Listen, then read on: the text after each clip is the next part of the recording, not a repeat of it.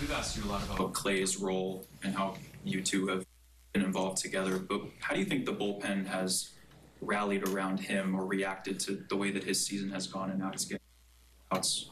Yeah, I mean, Clay's first and foremost one of the better dudes I've been around. I mean, this guy cares a lot. He has an ability to let things go quicker than most. I mean, definitely better than I do. I think it doesn't mean he doesn't care, but he has an ability to keep him consistent as a human being, come back the next day, and he wants the ball.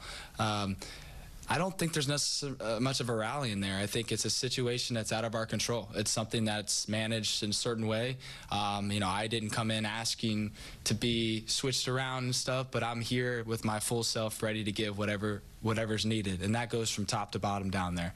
I think Clay would say the same thing. Like, he wants to win. I want to win. And I don't want to put words in his mouth, but there's a confidence that we all believe in each other. We all know the ability's there. And at the end of the day, this guy had a good year. I mean, he really did. I mean, I don't know. It's not even something we even honestly need to talk about. It's just something that happened, you know, based off of a choice. And we rallied around it, like you said, and we're just trying to get outs, and he's doing that right now. You know, now that you're the closer for a month or so, what do you make of the position?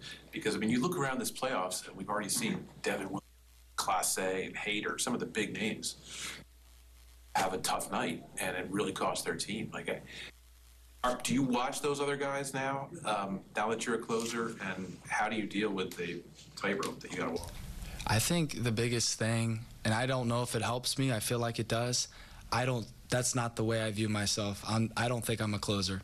I think I'm a guy who is doing that situation, but I feel like at any point can be put in a situation to try to get some outs somewhere else. And I know it's kind of silly, like, you know, I've had a few saves now here and then at the back end of the year, but I think I'm just a man on a mission. Like, I'm determined, I'm focused, and I think that even keeled mindset keeps me calm out there, because it's a pretty big situation. I mean, I've watched a lot of this stuff on TV for a while. I had no postseason experience. So this is all first time for me, new stuff. It doesn't feel any different because I'm trying not to let it be different. I'm trying not to let the big moment at first and third at an opposing ballpark in the ninth inning change me. I'm trying to be like, all right, what do I want to do next? How do I want to go about the next pitch, the next hitter? Does it make sense to do this and that? I'm trying to think. I'm trying to make sure that I'm as calm, and I don't want to give away anything to the opposing team as if they think they got me. I want to actually be out there and almost smile like this opportunity is something that I want to own and I want to enjoy more than anything.